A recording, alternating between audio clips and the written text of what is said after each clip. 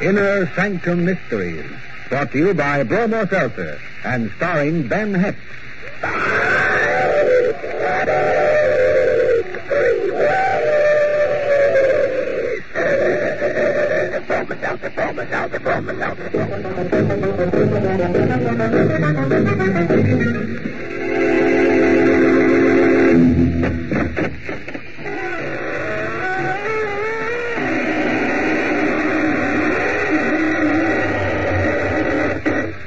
Good evening, friends of the Inner Sanctum.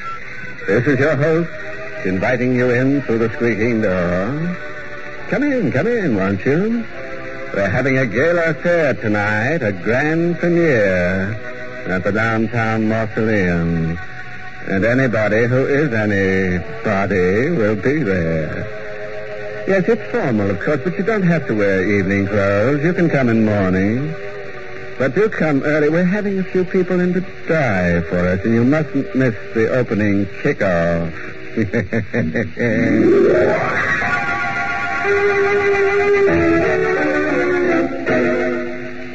Tonight's Inner Sanctum mystery, The Spectre of the Rose, is an adaptation of Ben Hecht's newest motion picture, which will have its Broadway premiere on August 31st. It was adapted by Robert Sloan and is presented by the Emerson Drug Company of Baltimore, Maryland, whose registered pharmacists compound that speedy, refreshing headache help in the familiar blue bottle, Bromo Seltzer.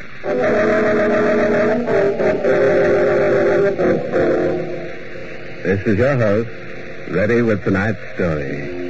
It's all about a ballet dancer who made a woman's heart pirouette and kept a detective on his toes. Our guest tonight is only a student of the ballet, but at telling stories, he has no master. So here is The Spectre of the Rose, and its author, Ben Hecht. People like Andre Sanin were born with one foot in heaven.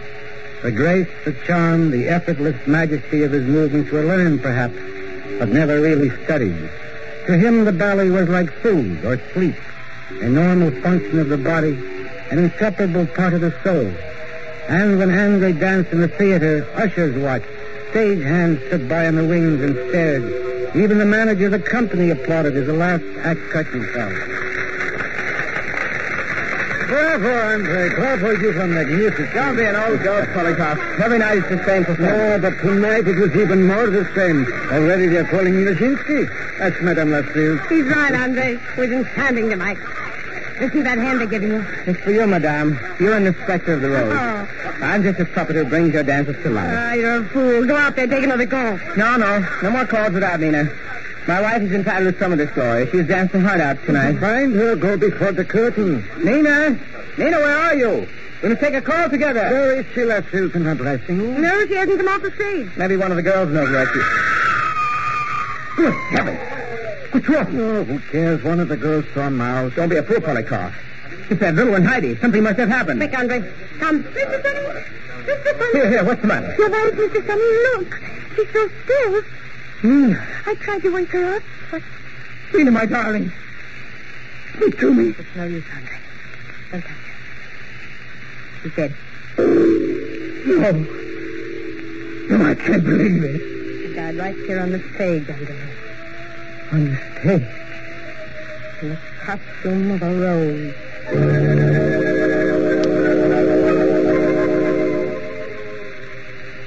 Nothing like it had ever happened before.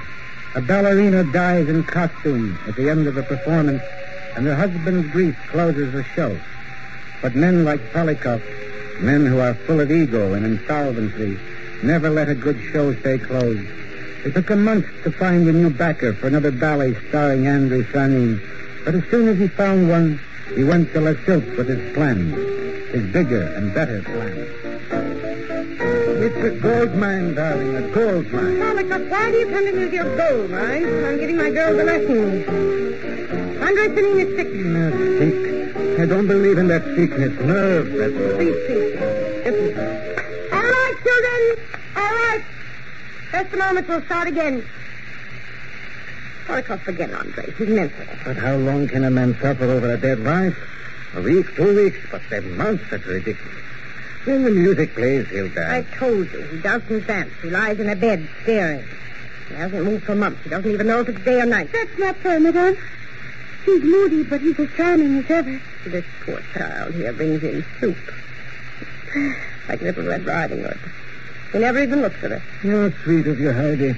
As long as one woman still adores a man, he isn't sick, he isn't mad. Yes? What is it? Excuse me. You, madam, look filthy. That's right. My name's McFarlane. I'm from the Homicide Bureau. Do you mind if I ask you a few questions? What about? About a dancer you know called Andre Sanin. You know where I can find him? Well, I imagine you can find him right where he's been for the last 7 months, at home, in his flat. Where is that? Why do you want to see him? Oh, just a report I'm investigating. You know how the police are. We never really close our books on a case. What books? What are you talking about? Well, to be perfectly frank, mister, Sanin seems to have been making some peculiar statements about his wife. And I'm not altogether sure they aren't true. What has he said? That his wife was murdered. Murdered? Yeah. That's why I'd like to talk to him. Get some of these statements firsthand. This is foolish, officer. He's sick.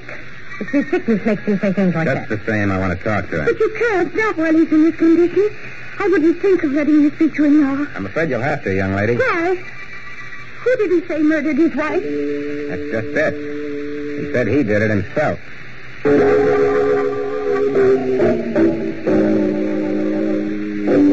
Let's get one thing straight, Miss Allen. I didn't kill her. And if I told somebody I did, it's only because I'm screwier than a bedbug. So help me. It was stuck in my mind. What was stuck, Mr. Sanin? The idea that I'd killed her that night on the stage. It's sort of a dream. Andre? It's all right, Heidi. I can talk about it. Go ahead, Mr. Sanin. Talk. Well, it's like I was telling you before. I get these dreams. Daydreams, you might call them. Oh, they're real to me. First, I hear the violins and harps. Way up high. That's the start. Then I see myself coming in a jacket of roses with a knife in my hand, you know? No, I don't. Is this one of the characters that you play on the stage? That's it. It's a dance called the Spectre of the Rose. Only you don't really carry a knife. It's only in the dream. You see what I mean? The dream's all mixed up. Well, you're a little mixed up, too, aren't you? No, not anymore. No, it's only in the dream that I killed her. But I haven't had that dream or heard those screwy violins for some time. No kidding. In other words, you're normal now. Sure, like a rock. Even the music doesn't bother me anymore. Wait, I'll show you. Play it for me, Heidi. Andre, no, not the Spectre of the Rose. Play it, I said. All right, Andre.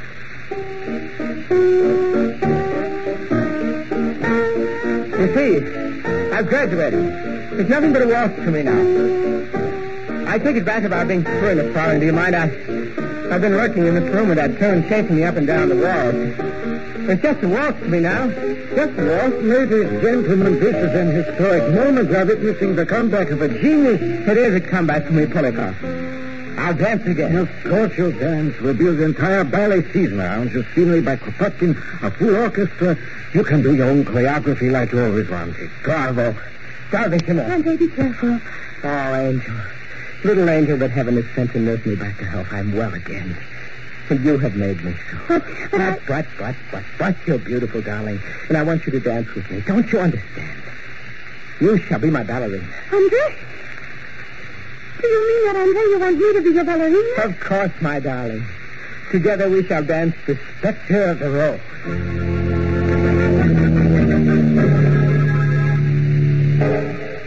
In 2 weeks, Andre Sanin was ready to start rehearsal.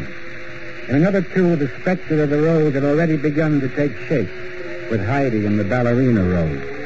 Then, one night before the opening performance, Madame Lassault took Heidi aside after rehearsal and told her something she never expected to hear. You must leave the show, Heidi. You cannot play this role. Why? What's the matter? I've done you a terrible wrong letting it go this far. But there's still time if you do as I say. You must not see Andre anymore, my child. He mustn't see you. What are you Now saying? listen to me, Heidi. Go away from him. Run away. Tonight, tomorrow. But don't come back here anymore. For heaven's sake, why? Why should I leave Andre? I adore him. I know you do, my darling, but he's begun to adore you. Then why don't you want... Heidi, please, listen. There's something more important in your life than love. But he worships me. Don't you understand? We were made for each other. Andre wasn't made for anybody. He's a madman. I don't think so. Andre killed Nina. And he'll kill you if I let him. No, he didn't kill Nina. You said so yourself. Lie to everyone, including the police.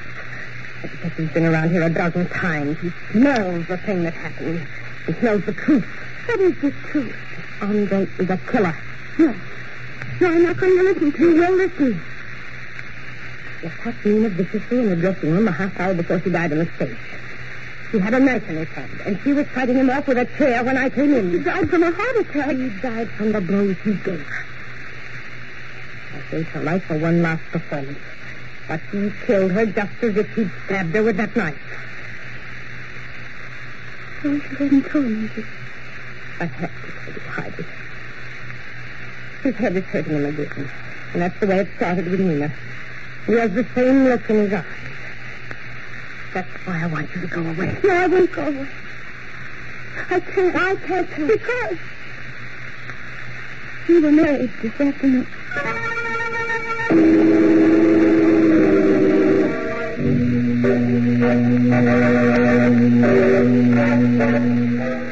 No, Andre, please put me down. Oh, but I insist, darling. A man has the right to carry his bride across the threshold, even a warped one like this. There, now I can let you down. Oh, you're so sweet, my dear. Sweetness is infectious, Angel. I catch it all from you. And when I think of... What's the matter? The music. I don't hear anything. You can make it go away. Hold me. Hold me tight. Tight, Angel. I love you, Andre. I'll always be with you whenever you need I me. need this sweetness so much. No? Forever. I'll never harm you, Heidi. Believe me. I'll never hurt you. No matter what happens. Oh, don't talk like that, darling. It frightens me. Don't be frightened. I just want you to know this. Again? Yes. I'm sorry, sweetheart. That music. It sounds like devil's screeching. Honey, please, what can I do? Nothing. That music is for me. Please let him vanish. Oh, Andre. The phantom.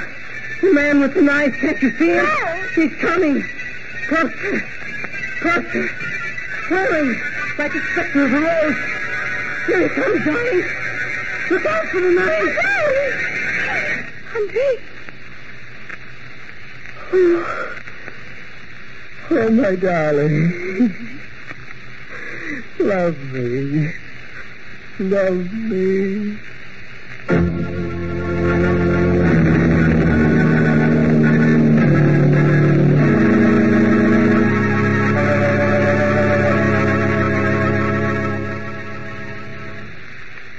Do you know that the experts in radio have a way of telling how many people listen to a program? When they figure this out, the program gets what's called a rating. If last week's audience is any indication, many millions are listening tonight to Inner Sanctum. Yes, Inner Sanctum is a top-rating show. And among those millions of people, it's a sure bet that some of them are going to have a headache tomorrow or Wednesday or the next day. And when that happens, many of them have a product on hand that gets the top rating for headache help. It comes in a blue bottle. It fights headaches 3 ways. Yes, it's Bromo Seltzer, the headache help that millions know because of the fast relief it brings. Fast relief not only from a headache itself, but also from the stomach upset and jittery nerves that may go along with the headache. And Bromo Seltzer also rates high, Mr. Weese, because it's such a pleasant way of combating a headache. Why, Bromo Seltzer is so nice and refreshing, there's nothing I'd rather take for a headache. That's what modern folks everywhere say. So remember, friends, Bromo Seltzer is at your druggist, fountain, and counter. And next time you have a headache, get fast relief from that headache grief. Take refreshing... Bromo Seltzer, Bromo Seltzer, Bromo Seltzer.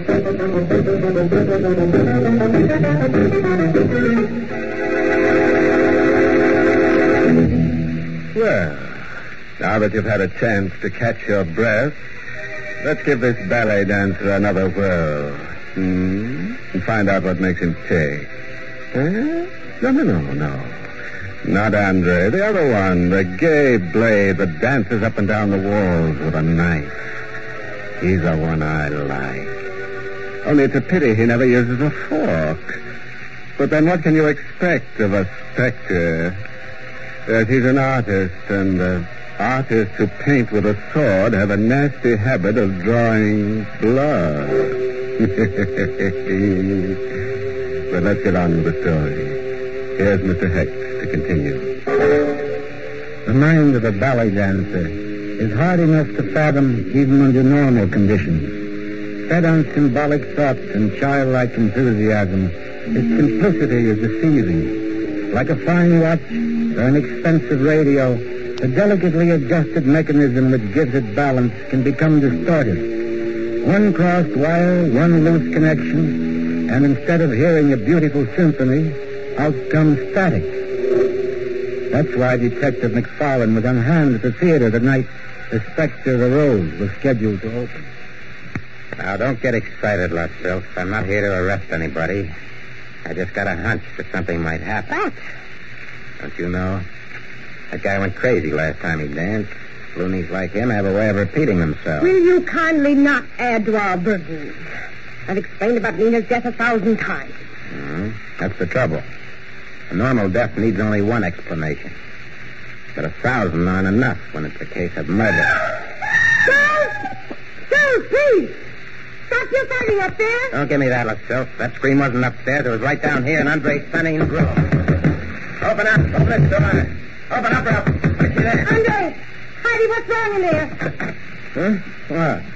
Who's making all the noise? Never mind about that. What's going on here? Nothing. I've been asleep. Somebody screamed in here. Where is she? Who? What are you talking about? Your wife. Where is she? She's lying down, resting. We always rest before a performance. You wanted to see me, officer? Oh. Yeah. Thought something might have happened. I heard a scream here. No, nothing's happened. My husband and I were quarreling. I screamed. I couldn't help it. Please leave us alone. Not so fast. You look a little pale to me. Are you all right? Of course I am. Wouldn't I tell you if I weren't? I don't know. Now, listen, will you? I know this isn't very pretty, but everything is all right. After the show, you can hit me on the head if you want to, but right now, you've got to leave us alone. We're dancing tonight. He's right, McFarlane. Leave him alone. Okay. I won't bother you anymore, Spanian. But I'll be standing right outside the door. Fair enough. Darling. What did I do to you, darling? No. I struck you, didn't I, Angel? I struck you with my fist. Please, Andre. Who struck you? Him, that whirling devil. I thought I was watching him, but it was me. I'm the one who... No, darling, no, I love you, Andre. Did you hear me? I love you, Andre. I'm no good, Heidi. Just a lot of muscles that can dance. The rest of me is rubbish, broken glass, and No, don't talk now, please. Don't even think. How can I not think after what I've done?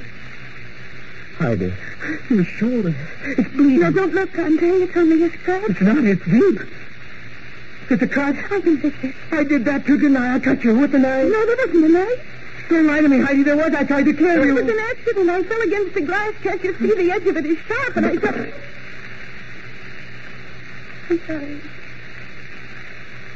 I tried to hide it from you in my rope. The knife. The knife I held in my hand. It wasn't you. Take it, Heidi. Take it and plunge it into my heart with love. No, never. Angel, you must kill me before I kill you. Officer. All right, honey. Hurry, darling. Tonight you must dance.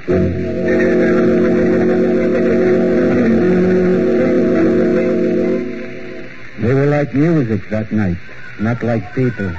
Like music floating through the air like resonant notes echoing down a corridor. When the curtain fell, the ovation was tremendous. Heidi and Fanning were an overnight sensation, and the Spectre of the Rose was only the first of their triumphs. For weeks they played to capacity houses, and then one night, just before curtain time, it happened. They're not here yet, Lustilf. They're not here yet. What? Heidi and Fanning, they're not in the theater. No.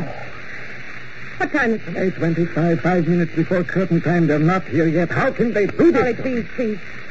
Have they called up or anything? Nothing. They haven't called the phone in their apartment, doesn't answer. Henry's been calling them for 20 minutes. Where is Henry? Here, ma'am. What can I do? Bring him again?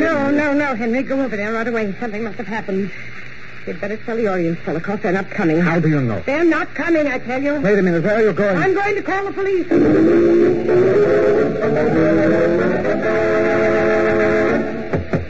Heidi! Andre, open the door. Never mind the knocking, Lustilf. I got a key from the super. nobody's home, McFarlane and Henry would have called us if they were here. Just the same, we're going inside. They certainly made a mess of this place before they left. How do you know they left? I don't. I'm almost afraid to look. What's that? Wait. There's somebody on the floor. It's Henry. Henry, what happened? They're gone. Where? I don't know. He took him away. Where did they go? What happened to you? He hit me with that chair. He's like a wild man. What did you say to him? Nothing. I just wanted to get his doctor. Never mind about that. Where did they go? I told you I don't know. She was afraid the doctor would come and take him away. That's why they left. She didn't want any doctor seeing him. That foolish little child. You must find her, McFarlane, before it's too late. I'll find her if this guy will give me any sort of a lead. But all I know is what I told you. She said she was going to hide Andre from everybody till he got well again. Was he bad? Yes, ma'am. He was talking about violins and harps way up high. The way they begin in the Spectre of the Rose.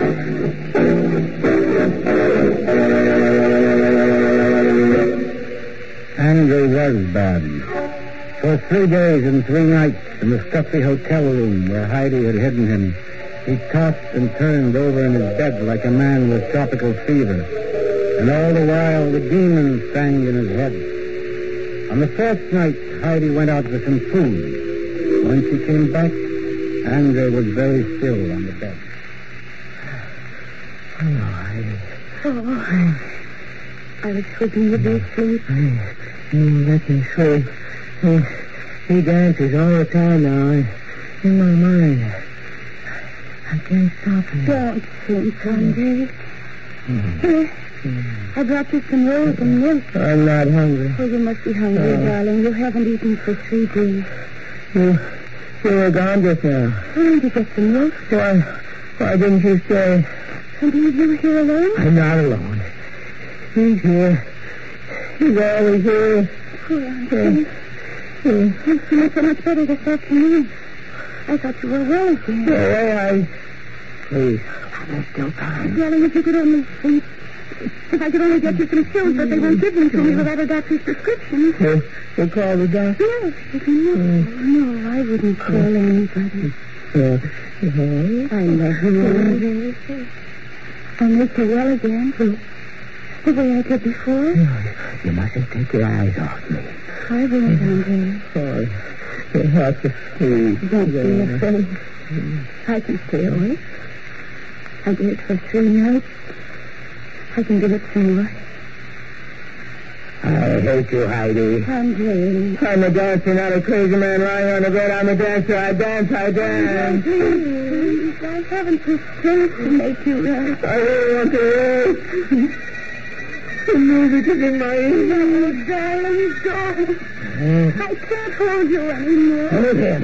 Tell him to stop. There's no one here. Please, I tell you, he won't let me alone. Please put that roof out of there.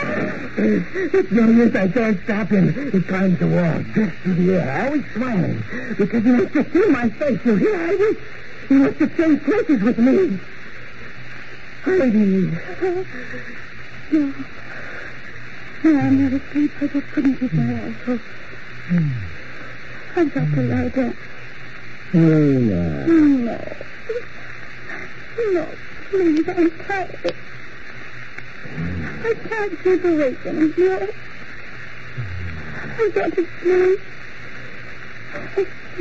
Yes, Nina. Sleep. Sleep, my dear. And I will dance for you. Darling. I warned you to stay away, Nina. Oh, Nina. We're changing places. No. Where are you? I can't see you. Look, I'm here. I'm you, Andre. Here. Pick up the knife and dance. You must dance, Andre. Yes. The Spectre of the Rose. For you, Nina. For you, Nina. The dance where you die. While the rose spins around with a knife. My kill meaner. I come to the stage. I leap. I turn. I spin. A pirouette. A pirouette. A pirouette. Andre, about the window.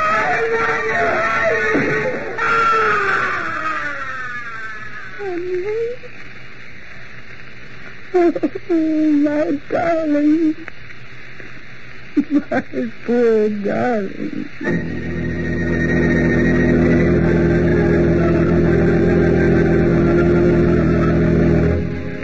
Well, this is your old choreographer, and let that be a lesson to all you whirling dervishes. If you must commit a murder, don't wind up like a top. No, only in this case our hero wound up at the bottom. Well, as I always say, a rolling stone gathers no mausoleum. Oh, a word of advice, friend, from a man who made quite a mark for himself, cutting throats.